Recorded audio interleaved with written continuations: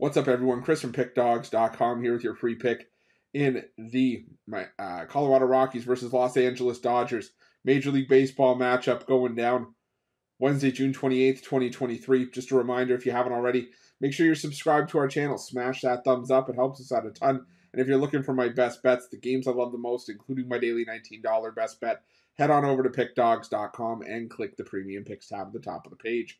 But let's get to this one between the Colorado Rockies and the Los Angeles Dodgers. The Colorado Rockies sending out Kyle Freeland to the mound in this one. No starter confirmed for the Dodgers as of late. Now, as of yet, the last couple times that we have seen Clayton Kershaw go for the Dodgers, once it was started by Michael Grove, and then the last time out it was a bullpen game.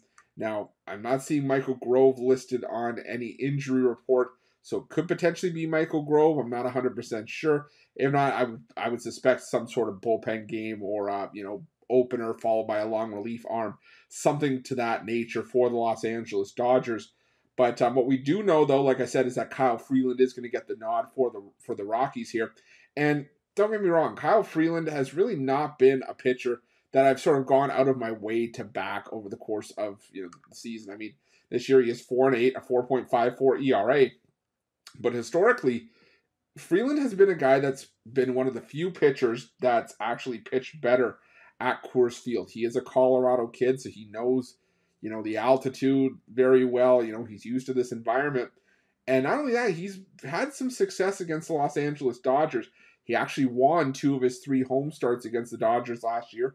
Gave up 3 runs in 6 innings on 2 separate occasions on May 28th and July 30th. Gave up 6 hits in each of those starts as well, but managed to get the win in both of those spots. And I think he's got a decent shot here to at least keep the Dodgers in this game.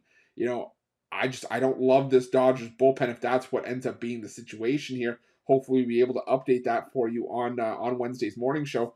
But even then, the Dodgers in the last 2 weeks have a bullpen ERA of 4.24, and while the Colorado Rockies down at 6.23 and 27th, Freeland's been able to hold some teams down, and it's not like the Los Angeles Dodgers are lighting the world on fire against left-handed pitching. In the last 2 weeks, in terms of team OPS against left-handed pitching, the Los Angeles Dodgers, 29th in baseball, 28th in isolated power. So this team is definitely, not producing at the highest of levels against left-handed pitching.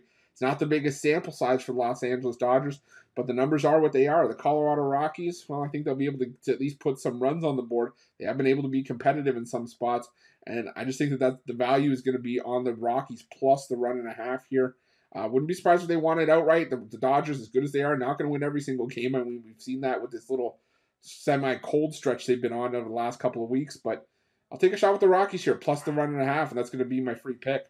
But just a reminder, if you haven't already, make sure you're subscribed to our channel. Smash that thumbs up. It helps us out a ton. And if you're looking for my best bets, you can find those at Pick Dawgz Premium.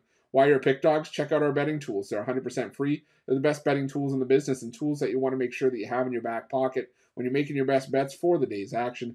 And while you're at our YouTube channel, make sure you have notifications turned on so you can be the first to be in the know when the newest content drops here at Pick Dawgz. Thanks for watching. See you guys soon.